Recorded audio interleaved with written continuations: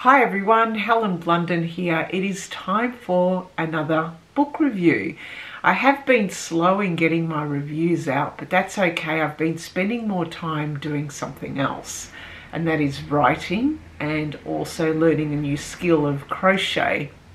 So my reading has somewhat taken a back seat, unfortunately. But I found this book, which is the book I'll be reviewing today. It's by David Malouf and it's called The Happy Life. And it's described by The Australian, which is a newspaper here, as a poised and deeply humane essay, beautifully written and carefully argued. Now, I found this book last week when I was walking through the Swinburne University campus. I had gone to Hawthorn, which is a suburb here in Melbourne, because there's a university there of Swinburne University, and I had never actually walked through the campus. And I thought, well, I'll do something different. I like to discover my settings. I like to walk around and just take things in, and decided to go there just on a whim. And I found the Swinburne University bookstore was open. There was no one around on campus. I think it's holiday time. I'm not entirely sure. Maybe students are just at home studying, because you can do that now. But I found the bookstore, and in the bookstore there was a secondhand book sale, and I trawled through all the different shelves and found David Malouf's book. Now, when you come across a David Malouf book, there's no qualms here. You just buy the book. He's a very well-known Australian author and writer, and I think I have reviewed a book of his here on this channel. It may have been before this time. But anyway, David Malouf usually writes fictional accounts, and the way he writes is utterly beautiful. He's a very good author. He's very well known. His prose is brilliant.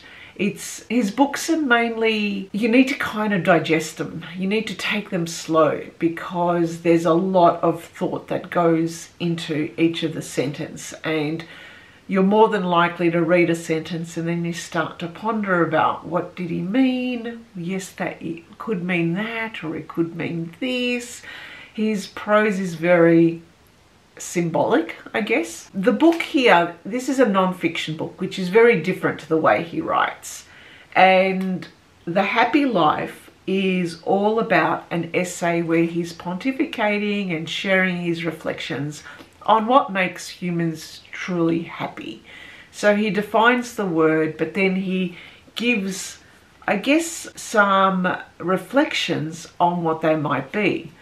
And he comes to some conclusions, or maybe he doesn't come to conclusions, because through each chapter, it's all about the possibilities of what really makes us happy. Is there one thing?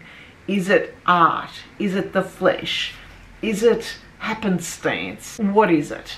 He also makes claim that in this very busy world of ours, where we're constantly on notifications, pings, we're also obsessive, narcissistic.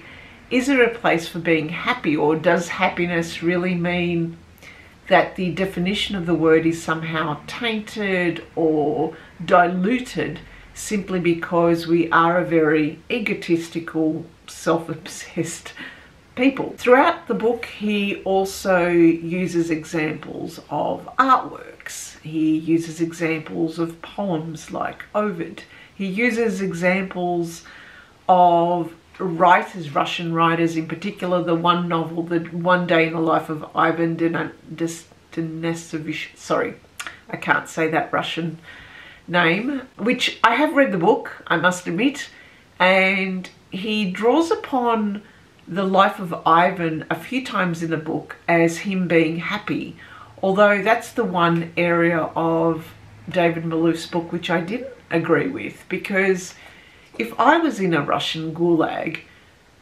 stuck in Siberia and freezing my ass off, and thinking that on that day, just because something went my way, would that make me happy? No, I would just be happy in that point in time. Whereas I'm in an environment that actually makes me utterly miserable. So this book made me think that I don't think we can be happy day in, day out. We have our environment or the conditions that makes us reflect on those moments in time where we feel at one with ourselves, that we feel some kind of joy, some kind of comfort, some kind of just knowing that you're meant to be here at this point in time, at this place, and you're feeling really good about yourself. The book, The Happy Life, made me think about what makes me happy. I have come across a couple of other articles online, some blog posts from various people who talk about this very thing. It's just been really interesting to explore happiness, because for the last couple of years now, what with pandemics and lockdowns, I have been exploring more of and trying to do myself things that actually make me happy. But I know that I can't be happy all the time. I'm going to have ups and downs. In the book as well, and there's a hefty component of the book, as you can see here, and it's something I didn't know when I bought it, is that there are responses. So David Malouf approaches other writers and other people of note and asks them to respond to his essay on what they believe. Now, some of them agree with David and some of them don't, which is a good thing, because ultimately it shows that happiness is really, I don't think you can define happiness. Everyone will think of it in different ways.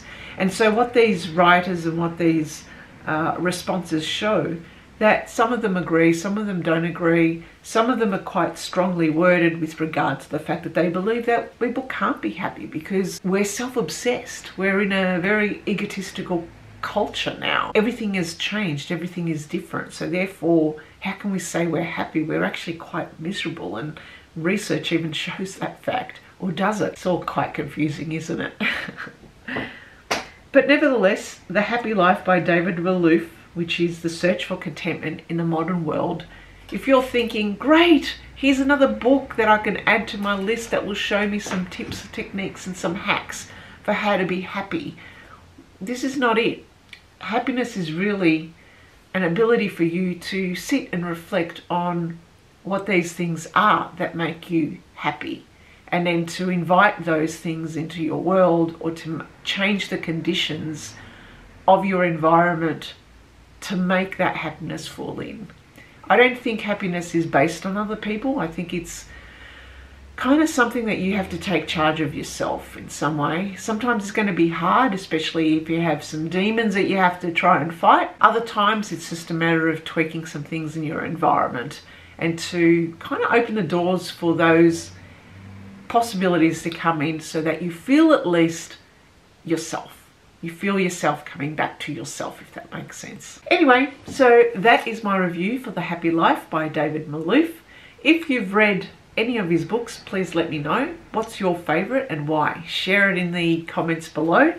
And in the meantime, maybe have a think about, what is a happy life to you? What does it mean?